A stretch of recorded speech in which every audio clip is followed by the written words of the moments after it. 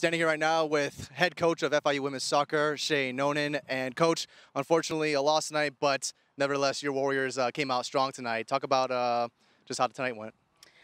Tonight was tough because I think that we actually played some of our best soccer. We were trying to execute the things that we've been working on, so that was really positive. I saw a lot more communication and effort between the players, which was great. That's what we've been trying to get towards or move towards this season, so that's been good. I think I feel like it's a really tough loss for the team and for the players in particular, because it's almost unheard of to have 10 shots against and actually score on 5 of those.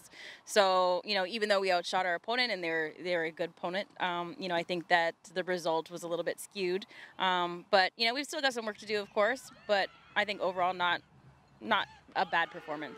That goal by Ashley Adams early on in the game. Almost a few more close calls right there, trying to get some more goals within. We have an ideal way that we will attack, and so we, of course, give the players opportunities to get some reps and working on, how we attack, what their positioning is. They should have a good idea of where all of their players will be when the ball is in certain parts of the field or with certain positions.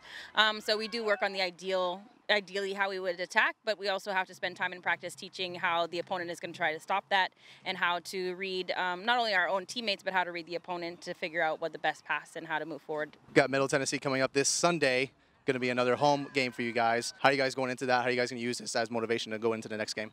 Yeah, I mean, it's not easy, of course. We're at home and we just lost a pretty big game, but I think that we have a group of players that are, resilient and they're willing to put in the effort. So I think that this Sunday we should have a good opportunity and a good chance of turning things around. Thank you very much, Coach. Look forward to seeing you Sunday for our next game against Middle Tennessee. Tune in live, FIUsports.com. We'll see you then.